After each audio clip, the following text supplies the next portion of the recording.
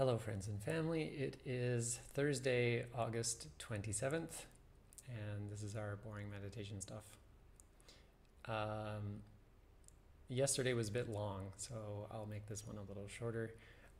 Some friends had actually recommended that I try watching. I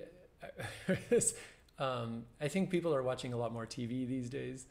And in general, I find myself not enjoying a lot of TV. It's usually just a way to kind of turn my brain off, and I don't like that so much. But I was complaining that, oh, TV, I'm finding it difficult to enjoy it at all. And this group of friends said, oh, watch Daredevil, the Daredevil Marvel TV show.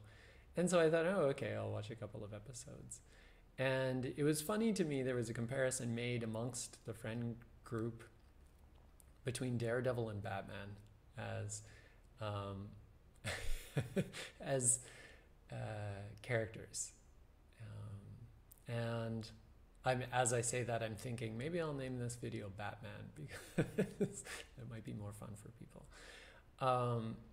And there was this funny unification of the two character developments where both characters as children are told by their respective fathers to get up, right? So what do we do when we fall down, Bruce? We get up. And the same for Daredevil. I can't remember his childhood name, but it was actually the family name that's invoked, that we get up. We get knocked down, but we get up.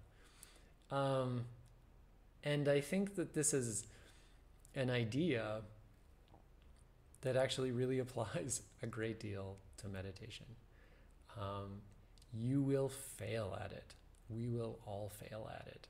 There will be days, there will be weeks where you haven't meditated, and it feels like your ability to do it is gone, that you've forgotten how to restart this engine.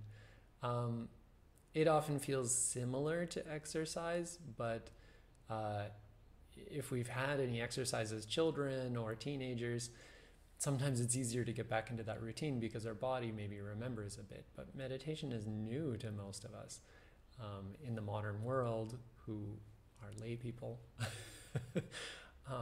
And so when we fall out of practice with meditation, it's often very difficult to get back in. So my advice is the same as Daredevil and Batman's fathers. Get back up, try it again. You will find that it becomes habit and routine and even comfortable at some point. I hope everyone is taking good care of themselves and taking good care of everyone around them. I will talk to you tomorrow.